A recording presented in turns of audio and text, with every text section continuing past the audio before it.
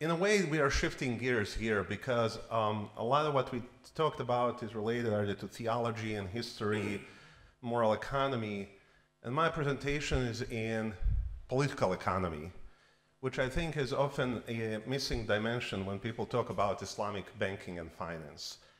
A lot of Islamic banking and finance has been written from the point of view of either moral economy or jurisprudence, fiqh. Whereas the political economy-based analysis, while there, is still, I think, lacking in many respects. So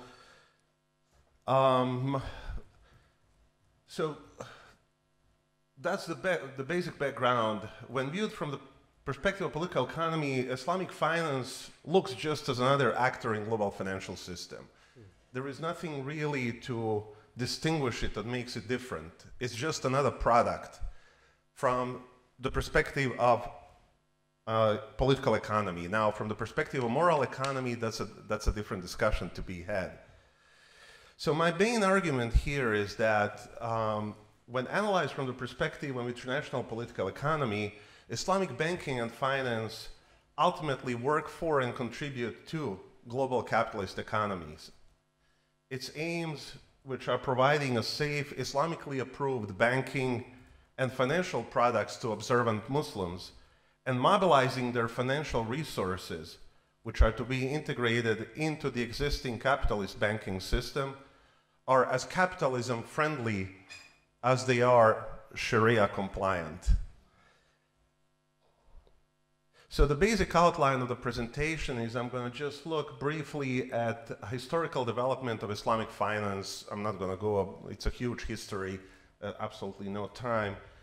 But it really is to look at data over time, which helps us in understanding trajectories, but also in explaining shifting emphasis across time.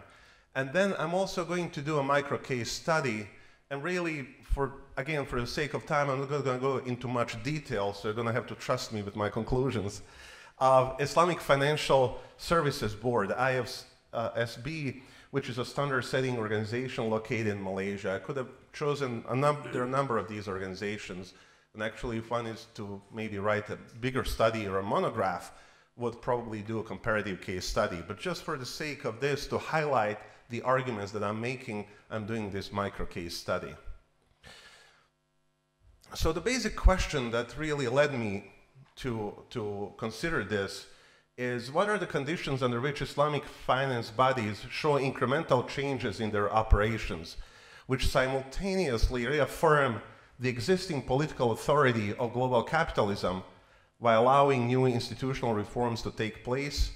So to translate this is basically to look how Islamic finance has developed over time and incrementally changed in such a way that it did not only develop its own jurisprudential approach to Islamic finance, taking classical Islamic jurisprudence, fiqh, all the, mudaraba, musharaka, and all of these different transactions that exist in fiqh, and then try to take all of that and make it work within the international regulatory financial system.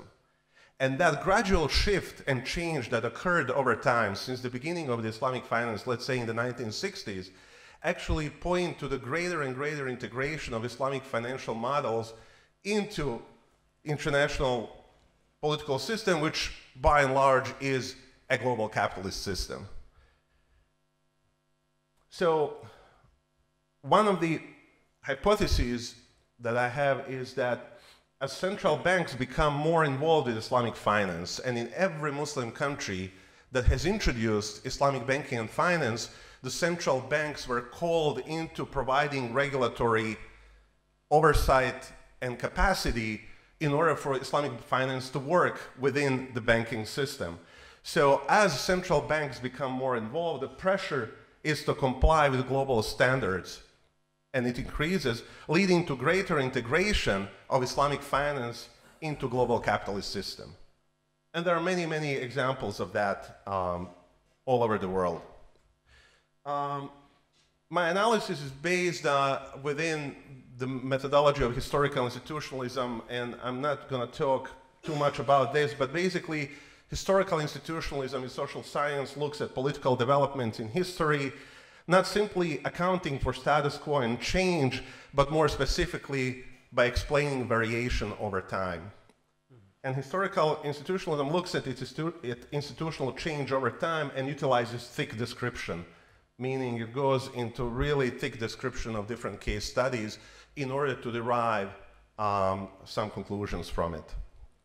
So, what is the current size of Islamic financial markets? According to one source that I found, actually I found more than one, and they're very similar, so I'm using this one here, which is Refinitiv, this based in London, Islamic Finance Development Report from 2022.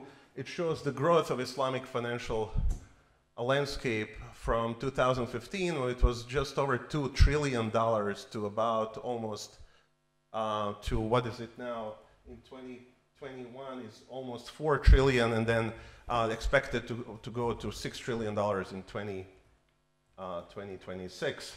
So there's been a tremendous growth over time, tremendous interest, tremendous investment by Muslim majority governments, tremendous buy-in also by many Muslim individuals all over the world, and putting their money into Islamic finance products, into system, but not only by Muslims.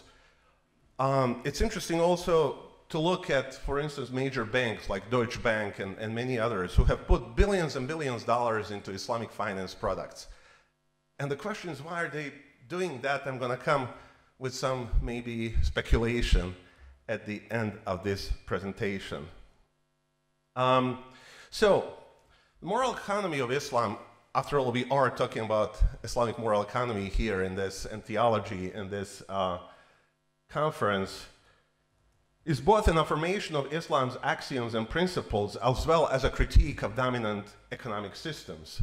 In essence, Islamic banking or Islamic economics should be a critique of the existing financial system by pointing out its inequalities, inequities, on all of the imbalances that exist in it. Actually, the basic thought that generated Islamic banking and finance rose within that milieu, right? It was the global economic system is wrong, whether it's be socialist or capitalist. Over time, capitalism dominated, and Islam provides sort of an alternative to that.